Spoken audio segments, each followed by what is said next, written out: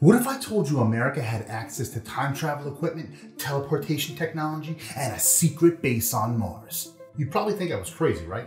Well, that's exactly what the individual who's the topic of this case file deals with on an everyday basis. Buckle up, kids. I promise this one's gonna get intense.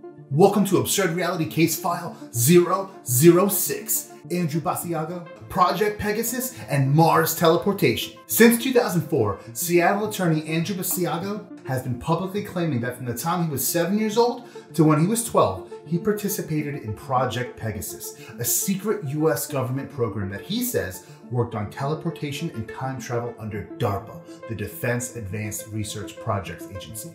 Basiago claims that from 1962 to 1972, the US government ran a clandestine operation called Project Pegasus. That program led to the successful development of a number of highly advanced technologies allowing for teleportation, physical time travel, and holographic time travel. He claims that the program was run jointly by the CIA and DARPA. Basiago stated that his involvement in the project was due to his father's connection to the program. He said his father had previously worked for Ralph M. Parsons Engineering Corporation, where he helped develop the technology, and that his father had already been time traveling for years at the Curtiss-Wright Corporation in New Jersey. Apparently, they train children along with adults so they can test the mental and physical effects of time travel. It turned out that children had an advantage over adults in terms of adapting to the strains of moving between past, present, and future, as well as not being noticed as someone who seems particularly out of place in a specific time period. Basiago said he experienced 8 different time travel technologies during his stint in the program.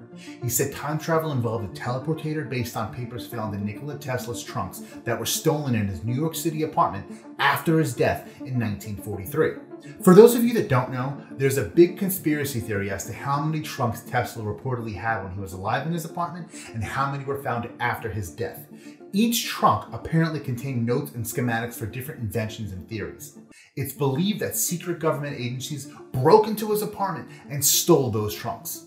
In addition to that technology, he also stated that the government has a working version of the chronovisor.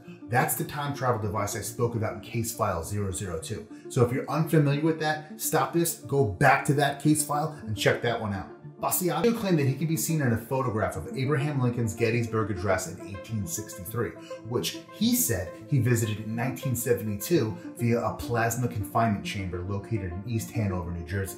He also stated that there were multiple jump rooms throughout America and that certain US bases around the world. Most notably, he has spoken about the jump room located in Los Angeles.